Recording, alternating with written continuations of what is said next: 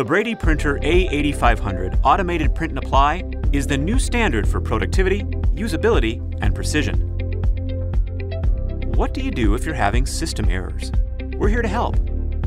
If the tamp pad is not aligned with the label being fed, there are two simple methods to make incremental adjustments. Use an Allen wrench to loosen the set screw.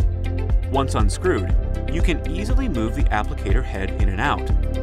To vertically raise or lower the unit into position, utilize the additional tool from the A8500 to adjust the screw above the slide. Tighten the set screw, and your fine-tune adjustment is complete. The label file being printed may not be centered during the initial setup. To center the label, click the gear wheel followed by the Setup button. Then push the printing icon. This will bring you to a screen with an X position and a Y position option. In each respective section, adjust the X and Y directions by 1/10 millimeter increments.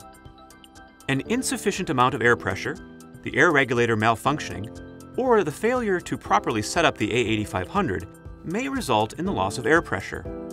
An error message will warn of an air pressure error. Begin by ensuring the printer has 65 psi or 4.5 bars. Once corrected, clear all errors, then hit Continue. You're now set to continue your print job. To calibrate the printer head, begin by closing the print head with the green lever. On the LED screen, click the green button with a white arrow. As the A8500 calibrates, it will print excess labels. Once you discard these labels, you're ready to get to work. Do you need to load your materials or reassemble your unit? Visit our website to view our other videos to learn more about the BradyPrinter A8500 Automated Print and Apply.